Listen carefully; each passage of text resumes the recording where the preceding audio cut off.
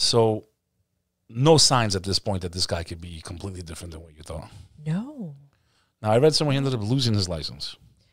Yes. When did that happen? That happened. And did he ever have his own practice, or did he work for other people? Oh, well, when he started, he always had his own practice. So, but he would go into, like, he would work in, say, like a dentist office in Manhattan, and he would rent space, and they would have like a nice referral process. Yeah, like that. So he never. This is more serious than what I can do. Please see this oral surgeon. He'll take care of you. Right, exactly. Okay. He never wanted to work for anybody. He always wanted to have his own thing. You know, smart guy. I mean, how did he end up losing the damn license? Drugs. Good old drugs. Yeah, he got hooked on the coke. Well, not the coke, but he. Did you ever really see him did. when you were dating ever do drugs? Don't lie. I'm not saying you do. Okay. But the truth. The truth. Because the 80s was like, yo, what up, man? Yo, fuck. Yeah. Yo, another fucking bun. Like, I mean, we see. That's how the 80s were. Okay, this is, fucking cocaine was like rampant. Well, this is. Still is. But not like, I mean, the 80s was like, when I hear it was like a fucking field day. Like the coke era. You've heard it first here. Because he. Told you I'm a good fucking. I told you guys. Follow me, man. You got the questions. I'm coming for 2020. There's nothing written here. There's 5 normal questions. It's not even in the book. It's like Barbara Walters. I'm coming for 2020. Go ahead. All right. So as I was dating him, we were in love, all that. He said, you know, you want to try some coke? I never did it in my life. Never. Even now? No. Like I'm saying like ever. You've never done it? No, meaning I have never. But at that point. Up to that point, you had never tried it? I had never tried it. Up until that point. Right? Okay. So then he goes, you want to bump? try some? Yeah, want to try, you know, we could go to a movie, dinner. Want a little flaca? I don't even know what he called it. But did you take the bump or not? I did. Were you scared before you did it?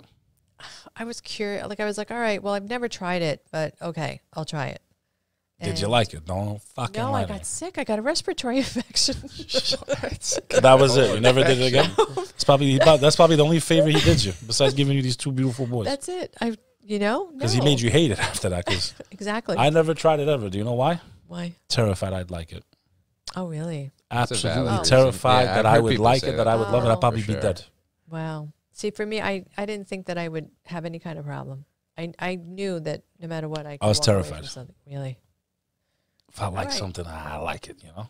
Look at food. Look at me. Addictive personality. Look at the food. I'd be dead in 3 days. But you, like, where's Bek? He did coke. No. I know that you're interviewing me, but I just have a question for you. Please, this is a 2-way conversation here. All right, I tend to do this. So did you see a lot of people's demise from cocaine? Yes, I did. And that's why you some of them very close. Right. Okay. And terrified me.